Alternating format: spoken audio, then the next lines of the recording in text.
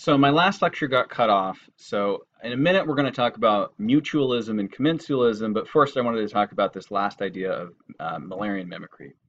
So these are two butterflies. These are both in the Heliconius genus, but they are indeed separate species, and they are evolving to look more and more like one another. They are both slightly toxic, and so it is very advantageous for them to look like this toxic species of butterfly. So again, they're looking more and more like one another because they're both a little bit toxic. And so it makes their toxicity more powerful if birds think that, oh, or whatever's going to eat them think, anytime I eat something that looks like this, it's going to make me sick. So that's Müllerian mimicry. Two toxic species evolving to look more like one another. So again, here we go with mutualism and commensalism. So mutualism is when both individuals of two species are benefiting from an interaction. So an example of this would be a rhinoceros and an oxpecker bird. So the oxpecker birds sit on top of the back of the rhino.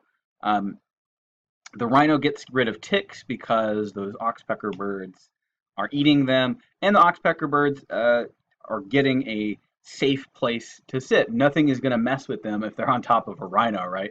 Not very many predators are going to walk up to a rhino and try to eat these guys.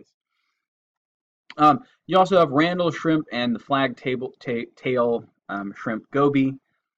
So the goby is protecting the blind shrimp, and the shrimp is burrowing a hole into which that goby can run into. So these two live together. They're both benefiting from the relationship. The goby gets a hole out of it, and the shrimp gets some protection. We also have commensalism, in which one species benefits and the other species is indifferent. So that other species doesn't really care either way. It's not helping it. It's not hurting it. It doesn't really have any effect on it. Excuse me. Let's go back to commensalism for a second. So an example of this would be cattle egrets. They sit on the backs of cattle. There aren't very many predators for them on the backs of cattle, but that's not really why they're sitting there. It's not providing them any protection necessarily.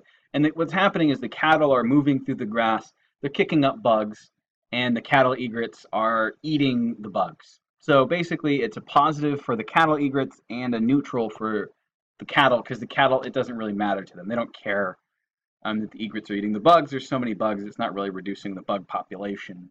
And so one species benefits and the other doesn't really make a difference. So coevolution is the interdependent evolution of two or more species. This is different. This is very different from convergent evolution, similar sounding idea, but a different concept. So this coevolution would be like these flowers evolving particular colors. So this flower indeed looks nice and yellow to you or I, but to the bees it looks like, hey, there is food. The flower has developed ultraviolet colors that bees can actually identify. You can see it looks like this black patch here, this ultraviolet patch. Hey, come here. There is food here. Please come pollinate me. So the flowers have evolved a color pattern that bees can actually see.